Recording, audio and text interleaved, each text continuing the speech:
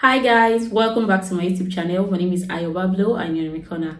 Thanks for tuning in. If it's your very first time, welcome. And if you're a returning subscriber, thanks for always coming back. I'm glad that you always do. Today I'm going to be talking about navigating your student accommodation in the UK.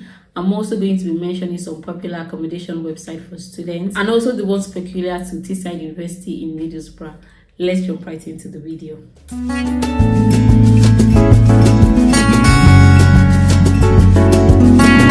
The tips I'm going to be giving in this video, you already know them. I'm just going to be retracing them to you and explaining them a little bit better so that you have a better understanding of them. The first thing is that you have to start early. You need to plan ahead and start looking for your accommodation early enough. You don't want to come here stranded or having to pay so much staying in hotels or having a feel that you're maybe inconveniencing someone. So you need to plan ahead. And also because securing an accommodation takes a whole lot of process in this country.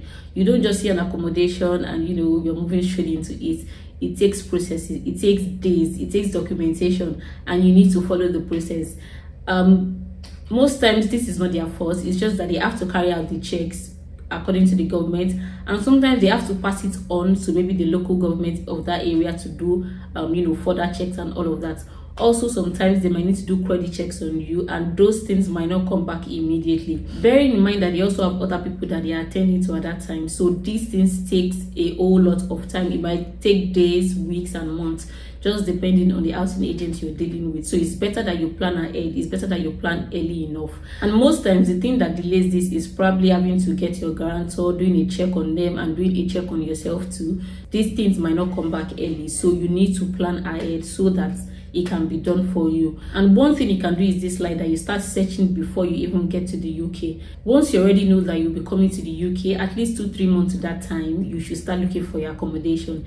It might seem ridiculous, but it is important that you start looking for accommodation. Most times there are already pictures and videos of this accommodation, and this housing agent like that you see the house physically. If you can get someone to do that for you, it's fine. If not, you can request for a virtual view. Just tell them that you're not in the area at the minute and you'd like a virtual tour of the house. So even if you're not here yet, as soon as you get any accommodation you like, you can just pay your holding fee. They're just going to hold down the apartment for you until you're ready, until you're here. And if you're able to pay, it's fine. So just make sure that you're securing your accommodation before you get here. It will save you a whole lot of stress. I'm just going to be saying this in no particular order. So another thing you should have in mind is your budget.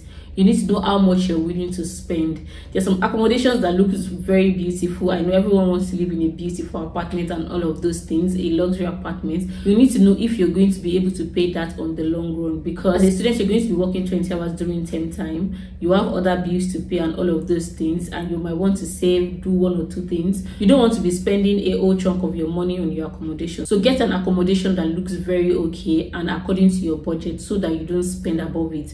Don't think once you come here you're earning a whole lot and you want to live in a luxury apartment, spending so much on that. No, don't fall into that trap. Just make sure that you get something that is okay and something that you can pay for on the long run. Another thing is to decide what kind of accommodation you want.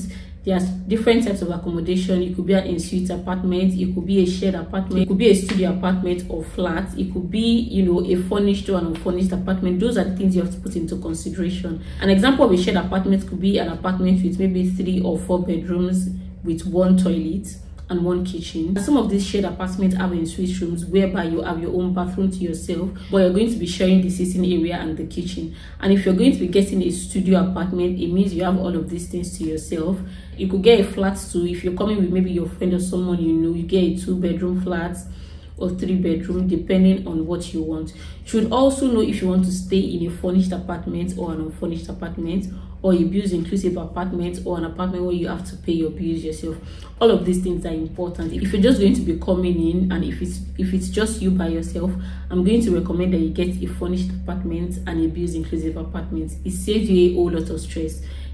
For the bills inclusive, they get to pay all your bills for you: water, electric, gas, your internet, they'll pay that for you. And if it's a furnished apartment, it comes with everything you need. You just need to move your stuff in. But if you're going for an unfurnished apartment, it means there's literally nothing in the apartments. You have to start buying, and it might be stressful for you, even though they might be cheaper than a furnished apartment. But trust me, that stress of going through furnishing, especially if it's just you, you're not coming with your family, you might not need to go through all of that stress. And if you're not going to be paying your bills, then you need to start looking for your utility or service providers, you know, licenses and all of that. Even if you're in a furnished apartment that has a TV, you might want to ask them about the license of the TV and all that. And that brings me to the next point of saying you need to read your tenancy agreement and know what is in it, know what your contract entails, know what the agency will be paying for, if there's any damage, what you'll be paying for, you know, how you're going to be paying your rent. And there are a whole lot of things embedded in your tenancy agreement. So you need to go through your tenancy agreement. You need to know what it entails. Don't just sign. If you're not sure about anything, you have the opportunity to ask them questions and they will explain to you, oh, this is what we mean here, this is what we mean here. Don't be in a rush to sign any agreements. You need to know what is in your contract, especially maybe as regards, like I said, when there are damages, when you have to move out. Some of them are required that you tell them months before you're moving out and all of those things. Usually the deposit fee is an equivalent of your 1 month rent, and this is held by them. So if there's any damage or anything, you're not paying your rent, they can take out of it. And at the end of your tenancy, they return your deposit fee back. So you, most times they don't return the actual fee. They'll tell you that, oh, there's something that's happened to this, there's something that's happened to this, and we have to deduct the money. So you have to know what is in your contract and how all of those things will be sorted at the end of your tenancy. Another important thing you should take into consideration is the location. How far are you willing to travel? How far are you willing to go? You need to keep all of these things in mind.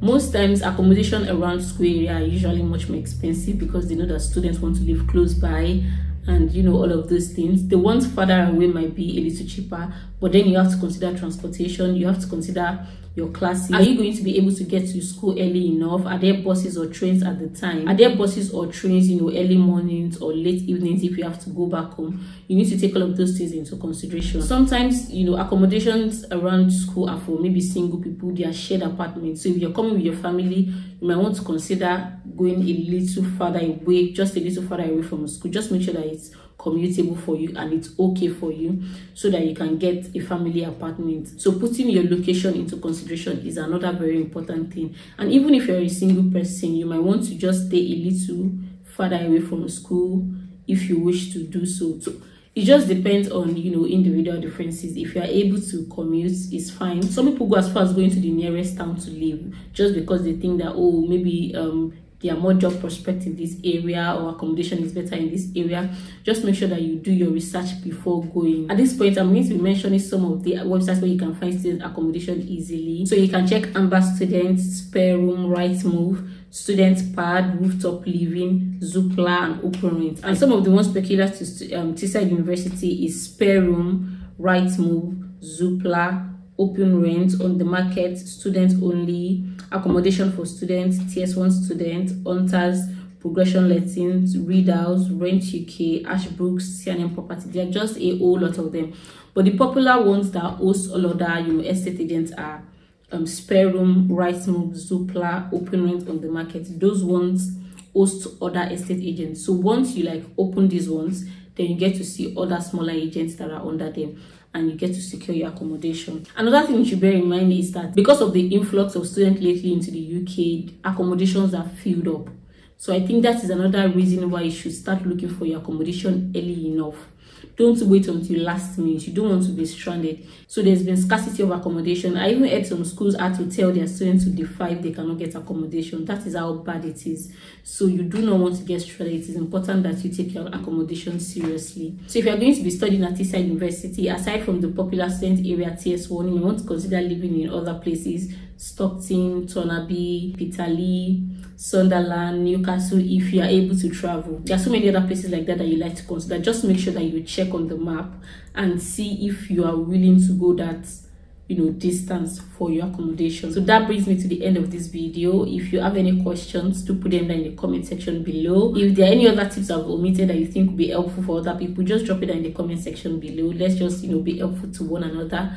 And I'm going to see you in my next video. If you're yet to subscribe, please subscribe to this channel, like this video, share, comment, and all that good stuff.